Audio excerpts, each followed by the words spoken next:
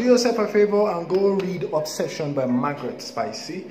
And it's a book that talks about the human construct, whereby all we want is something good, especially that of another person.